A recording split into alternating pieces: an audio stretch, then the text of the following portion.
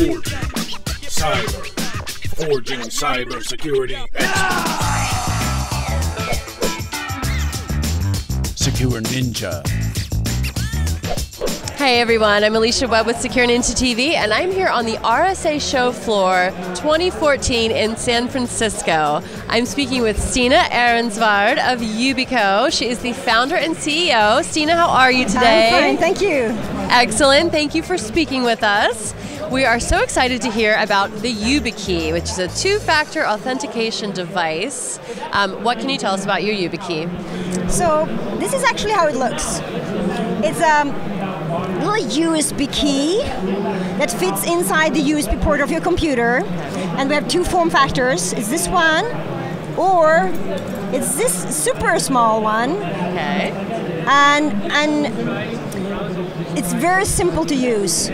You plug it into the USB port, and you combine it with a pin, and you tap the device, and you have logged in a way that is easier and more secure than using a username and password or other authentication methods out there. What makes it so secure? Every time you use it, it generates a new encryption code, a new passcode that's only used once. It's never reused. Right. The problem with username and password today is that they're static. 30% of all passwords that are used today are actually, because it's from five similar passwords, and the most common one is password. Right, right. So, I mean, the problem with username and passwords is not only that they're not secure because they're static information, they can be easily copied and people reuse them. It's actually, you can't manage them in your head. Right. So you want to have something that's easy and that you can use on all websites. Right. So the standard YubiKey today that they've deployed more than 1 million of in 120 countries are used both for end users and from enterprises as an additional security to username and password. Excellent. So even if someone did have your username and password, they couldn't, steal your identity online because they would physically have to have the key. They physically have to have it, and what it generates is encrypted passcode that cannot be copied, that cannot be remotely stolen. Right. Can you give me a demo of exactly how this works? Yeah, so there's one demo on the phone, which I think is quite cool. Okay. Today, you can use the YubiKey with leading password managers. These are software or services you can download for free, you can pay a small license fee for, and you can literally you can have the mobile version that we're using. You just tap the device on the back, okay, and then you've logged in. I mean, neat. It's very simple. So I'm just seeing. You just put it out back, and you logged in. And I'm here using a password manager called LastPass. So very cool. You can also plug the same device into a computer. And here I'm using a new project. This is a project that we have developed with leading cloud services and financial services that have joined into a new standard organization called FIDO Alliance. Okay. And the goal for FIDO Alliance is to make hardware devices, the various hardware devices, phones and computers and YubiKeys, right, to securely authenticate to as many services as possible. So the one key, one device to any number of services. I can log into my bank, to my Gmail account, to my government service, to my company, in one single device. Right. And this is the demo. I log in with a username and password, just like I do today. And there's no security in the password. The security is in the token. So you only have that simple PIN or a password as an extra thing in case you lose your key. So in this case, I just have a super simple PIN, and then I log in. And here, I have to touch the device. I put my finger on it, and it generates this encrypted passcode. I'm logged in. So there are other authentication methods where you have to, pick up a device and retype a code. Right. You don't have to do this.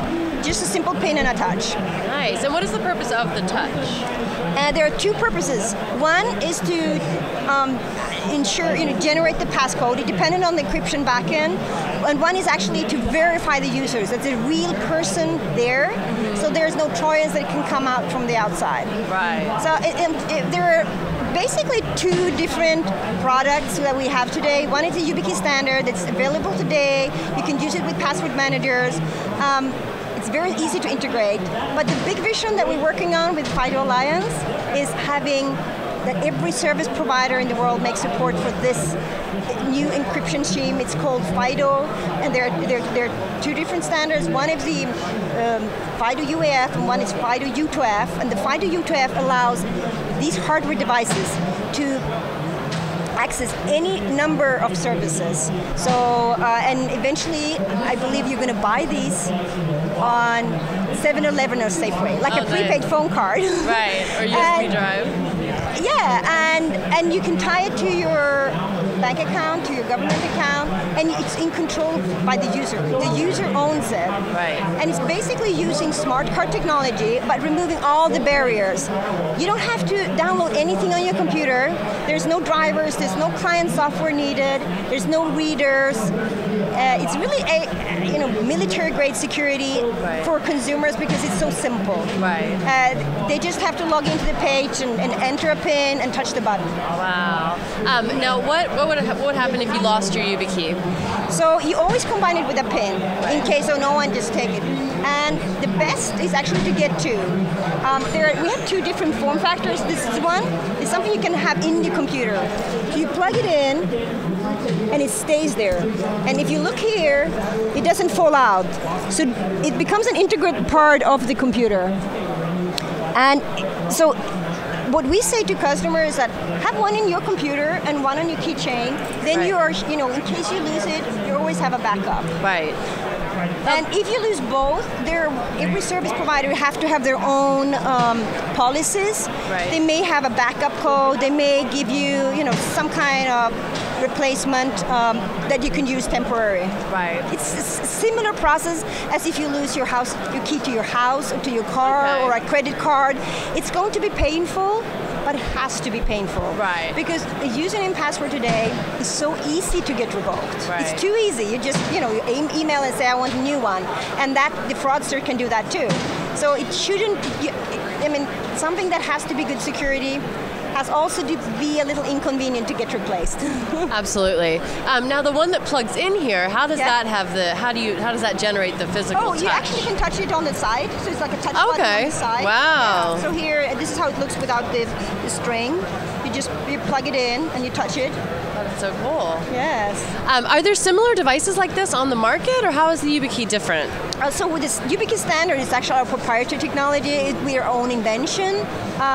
The U2F standard that's now inside FIDO is going to be an open standard, so we will eventually see other devices coming out on the market, but right now we're the first. Nice. And what inspired you originally to come up with the idea to create the YubiKey? I just wanted one key to all my services. I think we're just so fed up of having multiple passwords. And I have my driver license and my credit cards, and I can go everywhere with that. Mm-hmm. Why shouldn't I have my key to my internet?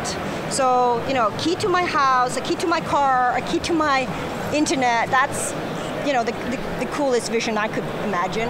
And I also think that the internet is such a beautiful invention, and it's really failing now because of security. You can't trust it.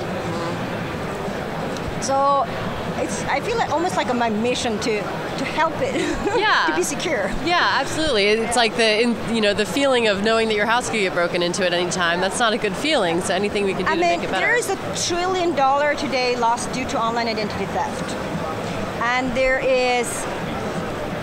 We put everything on the internet. Right. Not just our, the personal life, but we put our governments, our corporations, our banking. We put a latch on that door to the internet. The latch is a username password. We wouldn't put a latch in our own house, or it's so easily you just kick it in and then you're there. Right.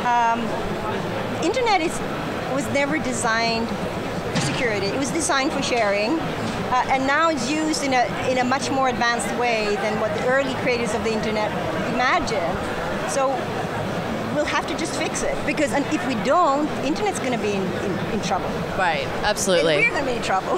Absolutely. Well, it sounds like the YubiKey is something that every person and organization could use.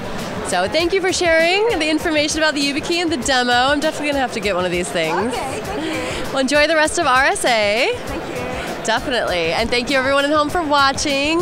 Make sure you subscribe to our YouTube channel, follow us on Twitter, like us on Facebook, and we even have an Instagram account now. So subscribe to that so you don't miss any of the interviews we're doing here at RSA 2014. I'm Alicia Webb. Thank you so much for watching. Secure Ninja TV is brought to you by SecureNinja.com, a world leader in cybersecurity training and certification. Our master instructors will help build you into a highly skilled and marketable security professional. Secure Ninja, forging cybersecurity experts.